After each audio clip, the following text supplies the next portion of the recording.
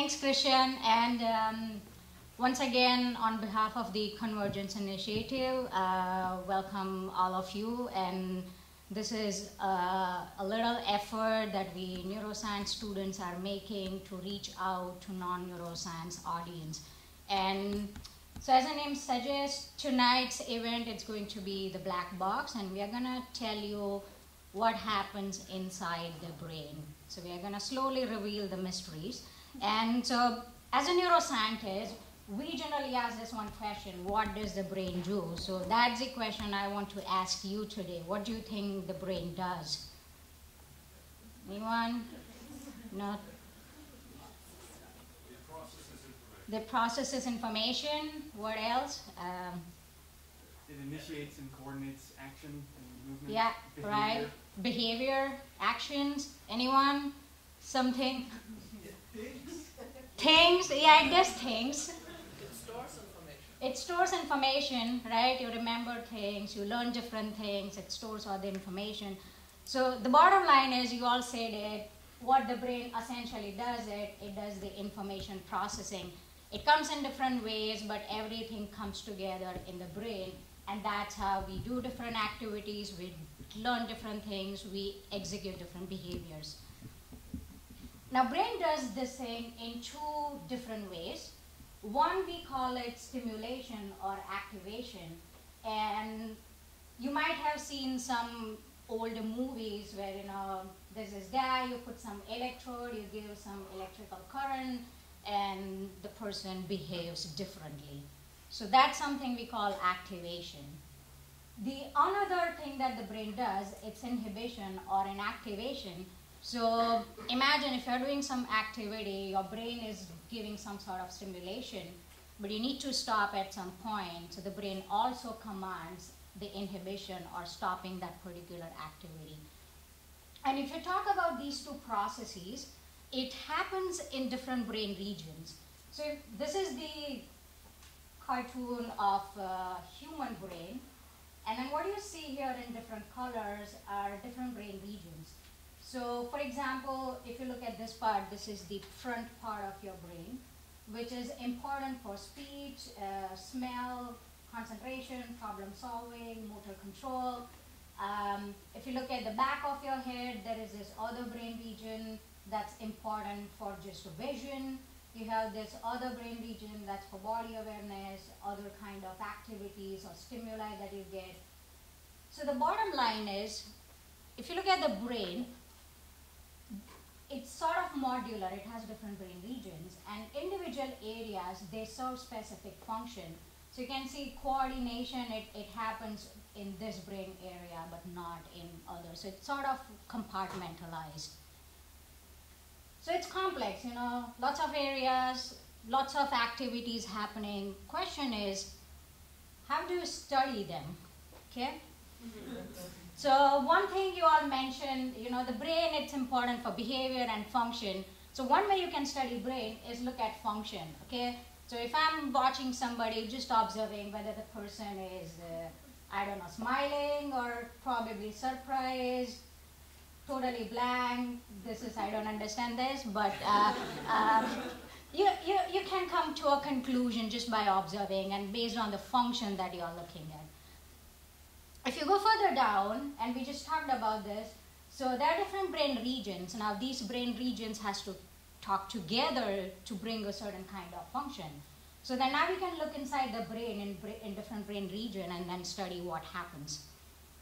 If you further go deeper into this different brain regions, now it's consisting of different types of cells, and in individual region, these cells would make a network, so you can study the brain at network level. And it would come down to a single cell, so all the cells that you have in the brain, maybe you can study them. And within that individual cell, you have different set of molecules based on the function that they do, so you can study the molecules. So there's several ways of studying brain. You can start it all the way from behavior and go to the molecular. And people that you talk to, some of you have seen in the lab visit that, you know, people do different use different approaches. We mainly use most of this, and then we try to understand that what exactly brain does using these different approaches. So today I'm going to tell you about the cellular and the molecular aspect of the study of the brain, and then Murray will take forward from the network to the functional aspect of it. So I'll first focus on the cellular aspect of it, and so we're going to look at the building blocks of the brain. What are these cells? What makes the brain? Okay. And so if you were to zoom inside and get to the point where you now start looking at different cells. So here is an image from a brain region where you're seeing some things in blue, which are different types of cells. In red, it's a different cell, and it's green, it's a different cell. So what are these cells? So in blue, what you see are called neurons, okay? But you also have these other types of cells. They are collectively called as glia, and there are different varieties. So for example, you see astrocytes in red, oligodendrocytes, microglia, and Schwann cell. So I'm going to tell you about all these cells, what exactly they do in the brain. So let's start with the neurons. So neurons are the building block of the brain, and this is a typical neuron looks like. And so if you look at the structure, you can see three parts. One is this round structure, which is a cell body. It has this long cable, which we call an axon, and then it has this thin branches at the end, which are called the axon terminals. So a neuron, it basically sends signals, and so in terms of anatomy, it's very typical. The neurons, they receive the signal at this end, which is called the dendrites. That's where the message is coming in. It goes via these axons, and it reaches at this end called axon terminals, and then it is passed on to the next neuron or next set of neurons. So this is what a typical neuron looks like, but that's not true when you look at other neurons. They come in many varieties, different kind of structure. So that's what we call a morphological heterogeneity. They basically come in different shape and sizes. Why? Because that morphological feature or that anatomy that you are seeing, that's what is associated with specific function. So for example, if you see this particular cell, we call it a Purkinje cell.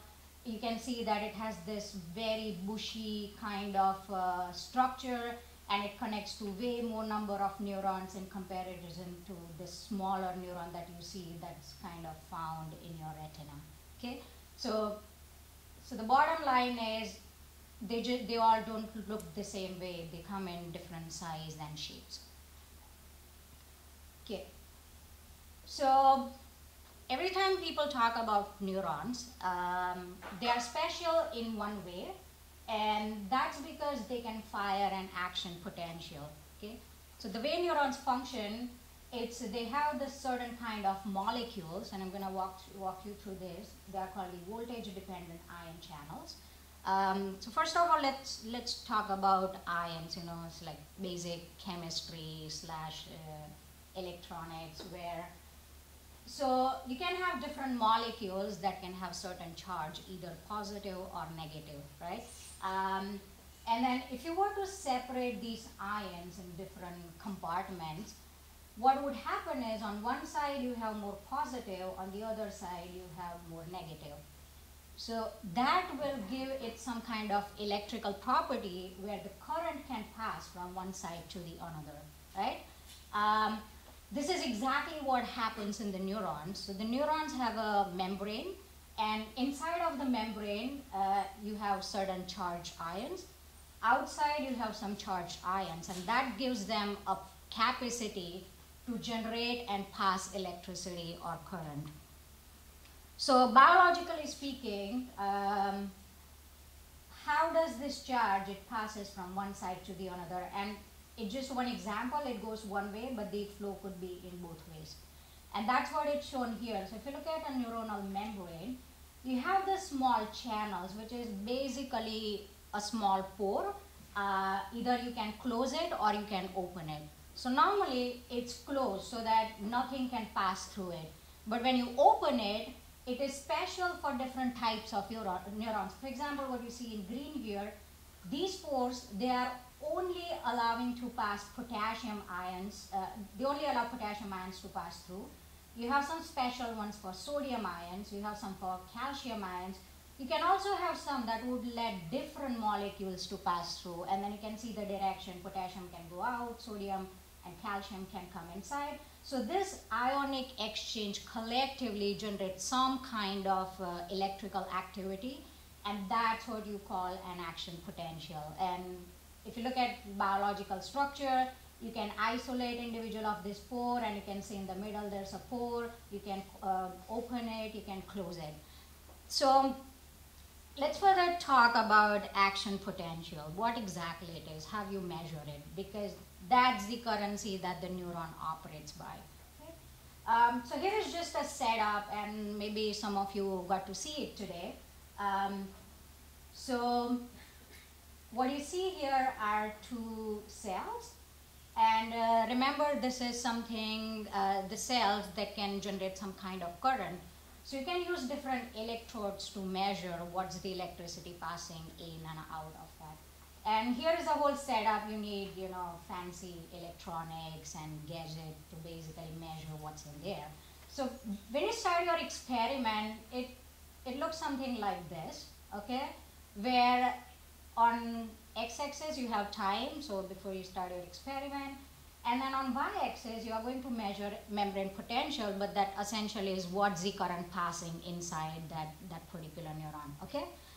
So when the neuron is not sending any message, when it's not doing anything, we call it a resting potential, and that's around minus 70 millivolts. The neuron is not doing anything, okay?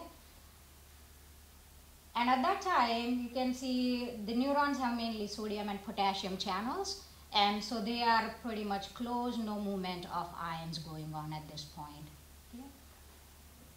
Okay. Now imagine that the neuron is getting some signal from its neighboring neuron, and that means that it has to fire an action potential. When that happens, you can see that the sodium channels, they open up, and they let sodium ions inside the neuron. And what it does is, because there's more positive charge inside the neuron, it changes its potential from minus 70 to plus 30 or plus 40. And this process is what we call a depolarization, okay? But the problem is, this neuron, it cannot stay at higher potential for a long time, because remember, the neurons, they send messages via this action potential. So if the action potential stays, it means that the neuron is active for a long time, and sometimes you need to stop the activity that you are doing. So it's not good if the action potential stays at plus 40. So what immediately happens is, the membrane current, it has to go back to where it was, okay? So that process we call repolarization, and that happens when the potassium channels, they open, and they take all the potassium ion from inside of the cell to the outside. So remember, sodium, when it goes inside, it makes the cell positive inside, and that's how you get action potential. But to bring it back down, you are taking all the positive ions and kind of sending them outside of the neuron.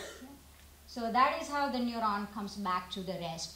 And this whole process, it's called an action potential, which involves the opening of sodium and potassium channels. But the question is, like, why am I telling you all this thing? What does it mean? So what does the action potential do? And I think it's better if you get like some kind of demonstration. So in this video, what you're going to see, there's this one giant axon that's found in squid, okay? And that axon, it's connected to a muscle. So whenever that axon fires an action potential, you can see some kind of activity in muscle, okay? Okay. So this is a dissected squid, and you can see the axons. It's a long, thin axon, that goes all the way to the muscles. If you zoom into it, this is what it looks like. You can see it's very large. It almost has 1 millimeter of diameter. Okay. And these are a bunch of these giant axons. And this person identifies one of them, and he puts an electrode. There it is. And you'll see so the moment he'll pass on the electricity via this electrode, you can now start seeing the muscle is moving. Okay. So that's what happens when the action potential is fired. You can see firing. You can see some kind of activity. And here is another video where if you do the same experiment the other way, and this is early 50s when these experiments were done. So the same person is now using an electrode to measure the action potential, and you can see it looks exactly what I talked about. So this is something that we measure in the laboratory routinely. Okay. So moving on, now we're going to talk about what happens when a neuron fires an action potential, because it doesn't stay in one neuron, it has to go to the other neurons. And that process is called a neurotransmission. It's basically how brain communicates. And in order to understand this, you need to understand this one term, which is called a synapse. So if you look at the neurons, they're kind of connected to each other. But if you zoom into it, they are not physically contacting each other. There's a bit of a gap in between. Okay? And that gap, it's for this neuron to release certain chemicals. So that's what we call a chemical synapse. And majority of synapses in our brain, they are chemical synapses. But we also have few synapses that are electrical, and the difference is now they are physically attached to each other. There's no gap. Okay? So what does that mean? The action potential, it can directly go from one cell to the another. Okay? But it's a bit complicated when it comes to here because there's no physical contact. So what happened in case of chemical synapses? Okay. So there are different components of chemical synapse. So we're going to talk about presynapse, and this is your axon terminal, the end which is sending the message. Okay. So when an action potential arrives at the presynapse, what it does is it activates these little bags which are called the vesicles, synaptic vesicles, and they're full of chemicals. We call them neurotransmitters. And whenever there's an action potential coming in, these vesicles, they dump all the neurotransmitter into this gap which is called a synaptic cleft. And once those neurotransmitters are into the synaptic cleft, it binds to this receiving end, which we call postsynapse or the dendritic spine, and then it has special set of receptors that would get activated, and this neuron will now fire an action potential. Okay. So what are the neurotransmitters? Again, remember the brain does activation and inhibition, and the currency is neurotransmission. So the neurotransmitters come in two flavors. One are called the excitatory, and the common ones in our brains, these are just the bunch of names: glutamate, serotonin, dopamine, acetylcholine. These are all important neurotransmitters in our brain. We have the inhibitory ones, GABA, glycine. Their main function is to do inactivation. So the bottom line is, if you have a neuron and it's connected to another neuron, if it has an excitatory transmitter, then the increase of, there's an increased chance of firing or generating an action potential from this neuron, and that's how you carry forward a message. On the contrary, if you have an inhibitory neurotransmitter release, in that case you have decreased chance of firing an action potential, and that would eventually stop the message. Okay. So briefly talk about the neurotransmitter receptors. Here is the descending neuron, and sort of the keys are the neurotransmitters. And on the receiving neuron, you have the receptors, which are sort of these keyholes. So the idea is that the neurotransmitter and neurotransmitter receptors, they should behave like a lock and key. Okay? It means that one key will only be able to fit inside the particular keyhole. And so that's where the specificity comes in the brain. So if you see an example here, this is what the glutamate, the chemical, looks like. And if you were to look at its receptor, this is what it looks like. So you can see the serotonin, the GABA, these are receptors, they all have different kind of structure, right? And so a glutamate would be able to bind to a glutamate receptor, but not the GABA and serotonin receptor because they have a different shape, okay? And so that's how you kind of identify. If glutamate binds to a receptor, then you call it a glutamate receptor.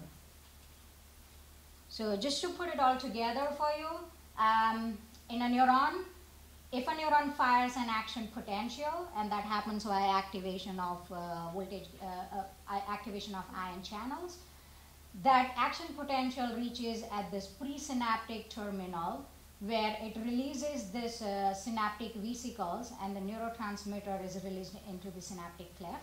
It binds to its appropriate receptor on the postsynaptic end, and then that message is further carried to fire an action potential.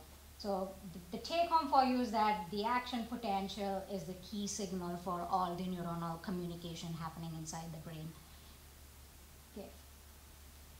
But our brain doesn't have just neurons. It has this other types of cells which are called the glial cells. And they come in different varieties as well. And there are 4 main types. So the first one, they are called Schwann cells. And these cells, their main function is to myelinate, which is sort of a fat structure. And so this fat structure is wrapped around your axons. And what it does is, it insulates the axons. So you all know the insulation, you know, if you want to preserve heat or electricity, you need to insulate it somewhere so that it doesn't diffuse. The neurons do the same thing because they are passing electricity. Now you insulate these axons, it means that you can get faster rate of action potential. And one of the important, one of the diseases where these cells are important is in multiple sclerosis, where the axons sort of begin to lose all the myelination around them, and that's where the action potential doesn't reach and the message is not conveyed to the next set of neurons or muscles. We have oligodendrocytes in our brain. Their role is exactly the same as Schwann cells, and they also do myelination and insulation of axons. Another disease, ALS, or you also knew, you know this disease from the ice bucket challenge. That happens when oligodendrocytes cannot myelinate axons. There are other cells called astrocytes. They contact neurons at the synapse, and their main function is to provide energy, support, clear all the toxic metabolites from the neurons or around synapse. And if astrocytes don't function, then you can have stroke, epilepsy, and some of those diseases. And lastly, you have microglia. These are the immune cells, sort of white blood cells of the brain. And they are important for any kind of tissue injury, any inflammation you have. So any disease that you can think of, microglia is involved. So now I'll quickly move on from this building blocks of the brain and just give you a little bit of perspective that why it's important for us to understand neurotransmission, what happens.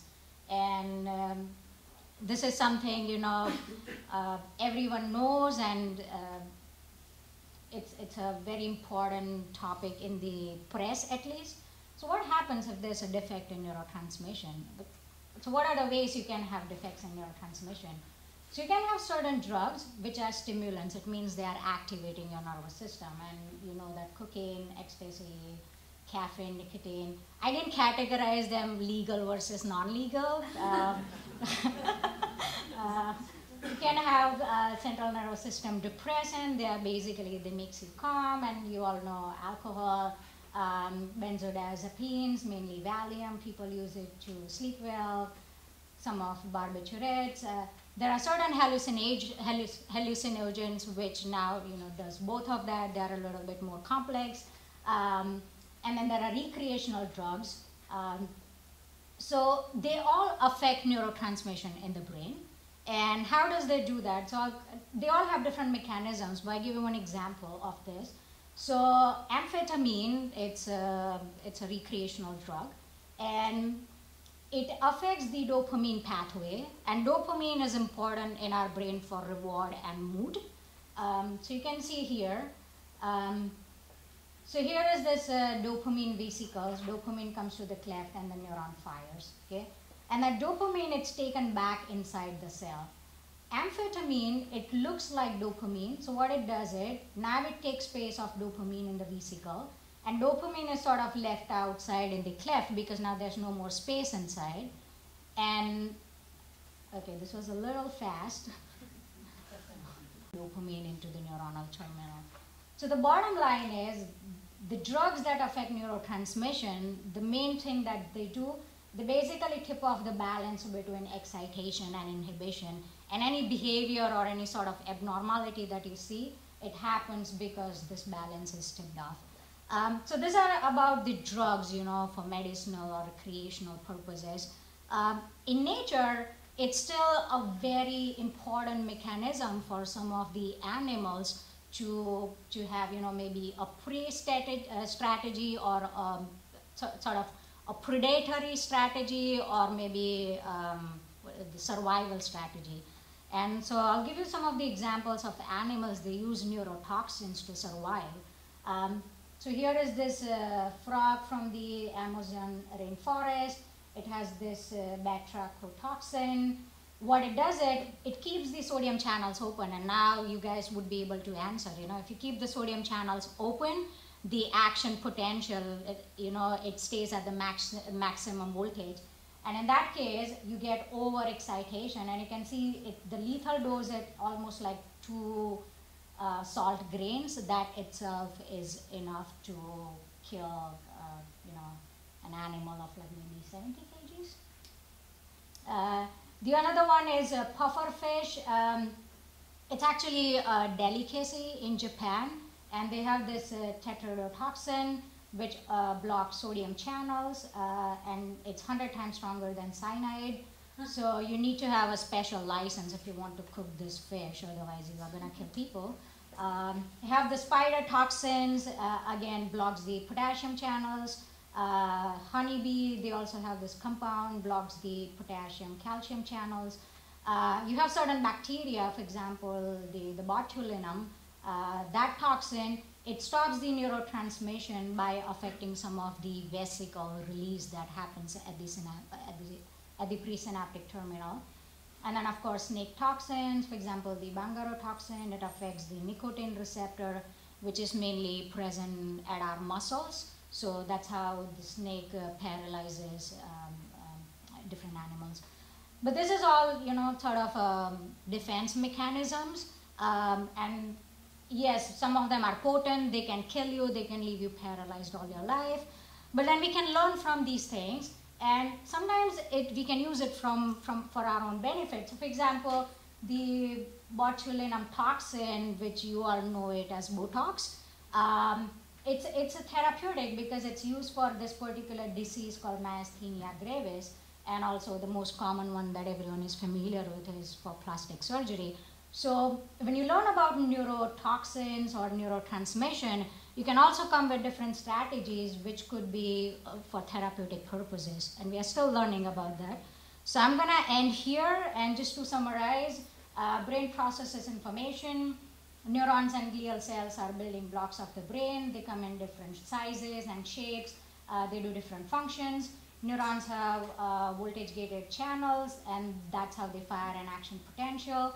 The action potential, it travels to axonal terminals to release neurotransmissions, where it binds to its specific receptors at the postsynaptic side, and then that neuron will again fire an action potentials if it's an excitatory neurotransmission. And this balance between excitation and inhibition, it's controlled by glial cells, and that's what is crucial for proper brain function. Okay. So the next speaker would be Marie, but before that I can quickly take 2-3 questions.